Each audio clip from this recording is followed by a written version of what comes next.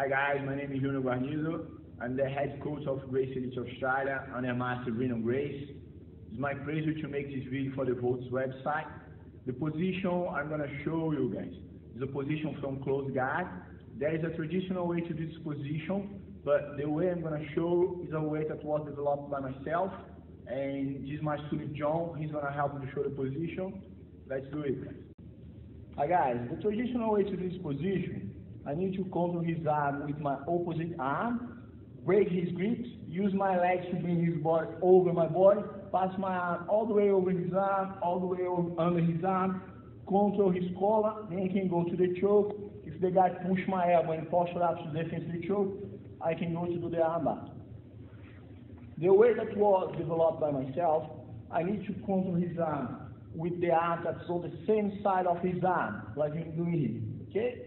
Then I break his grip, use my legs to bring his body over my body, pass my arm all the way over his arm, and put my arm under his armpit and on his shoulder, like this. Then I need to lock his arm under my arm, alright?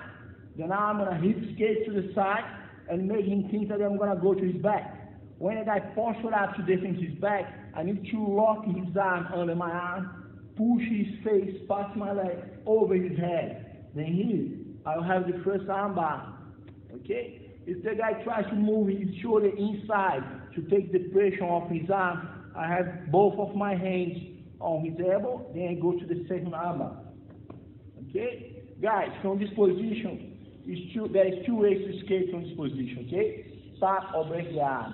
Thank you, Vouts, for the opportunity to make this video, and see you soon, guys.